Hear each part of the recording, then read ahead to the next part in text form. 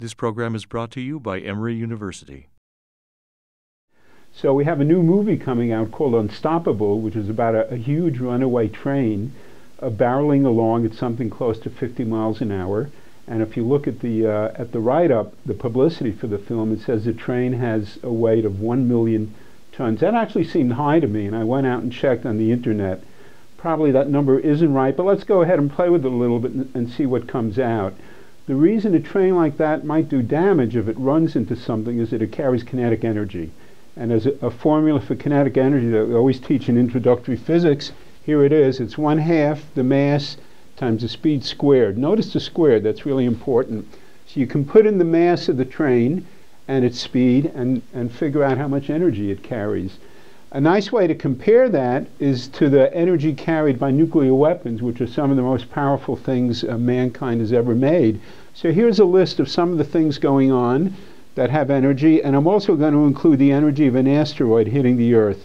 H-bomb has an energy as if you exploded 20 million tons of TNT, and an asteroid like this one, I hope it shows up, if not I'll do a sketch on the board, which hit the Earth about 50,000 years ago, has about that same amount of energy. You can see it dug a hole almost a mile across, a huge hole. So these are big amounts of energy. A-bomb is about 20 kilotons, 20,000 tons of TNT. Now let's get to our train.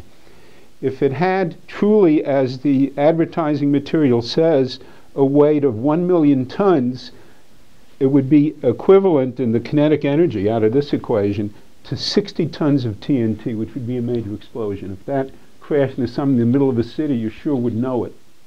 But if, as I think, whoever wrote the publicity forgot the difference between tons and pounds, and the train really ought to have a weight of about 1 million pounds, it would be only about 60 pounds of TNT. Certainly enough to take down a building. It's not something you'd want to be in front of. It would turn an SUV into molecules. I mean, it would be a terrible crash, but not enough to take out a whole city block or a whole city. So this is a great example. I would say this almost isn't even science. It's just applying some simple math and one basic equation, what's going on in the film, and you kind of check the assumptions made in the film and ask yourself, well, does the science fly or does it not? If I take the numbers that the film tells me, the science does not exactly fly. Otherwise, the film looks like fun. And again, if I was watching it in the theater, I would just munch my popcorn and sit back and let the train roll over me. I'm not going to worry too much about the math, but there is a teaching moment here. The preceding program is copyrighted by Emory University.